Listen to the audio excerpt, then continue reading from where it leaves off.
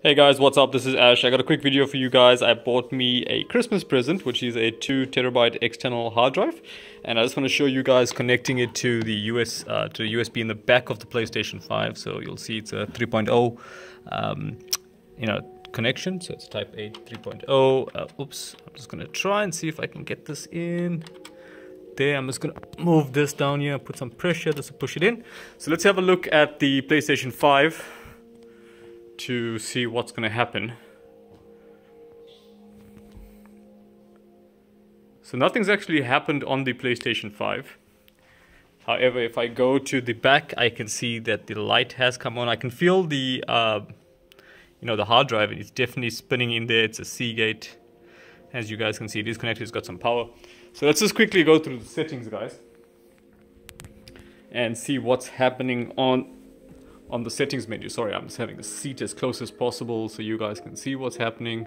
So we're going to go over to settings and we're going to scroll down to storage,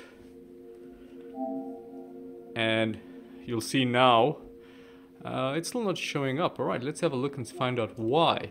Aha, there we go. So it says use a USB drive formatted as extended storage and move your games there to free up space in console storage. Try and focus in there.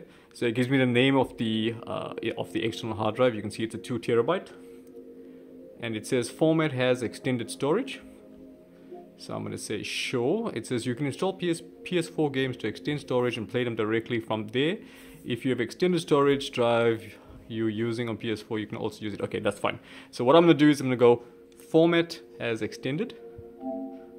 Says when you format the USB drive, all data on it will be deleted. Note that saved data, screenshots and video clips can't be saved in extended storage. Are you sure you want to continue? Yes, this is a brand new external hard drive, so yeah, I want to continue. So it's currently format has extended storage, and you'll see it's saying formatting, don't disconnect the USB drive. So I'm going to let this finish, and I'm just going to, oh, it's already done. Never mind. Format as extended storage. USB drive has been formatted as extended storage. PS4 games and apps will now be installed in extended storage. So it looks like automatically PS4 games and apps are going to be installed on this external storage device, which is what I want. To change where PS4 games and apps are installed, go to settings, storage, extended storage, and then turn on or off always install PS4 games to extended storage. To stop using and safely remove your extended storage, go to settings, storage, and then select safely remove. Alright, cool. So sounds like a PC kind of removal process. Alright, and there's my 2 TB external hard drive. You see I have 1.84 TB available. So that's pretty cool.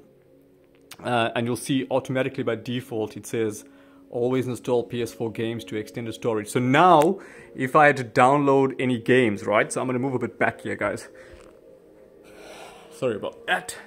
So now if I had to download any games, it's going to go straight to the extended storage. So I've got the PlayStation Plus collection. There's a few games I want to download. So I'm going to download that, and I'll do another video to show you guys what that looks like from a storage perspective so you guys can see it, and hopefully it helps you guys down the line if you are looking to extend your storage for PS4 games.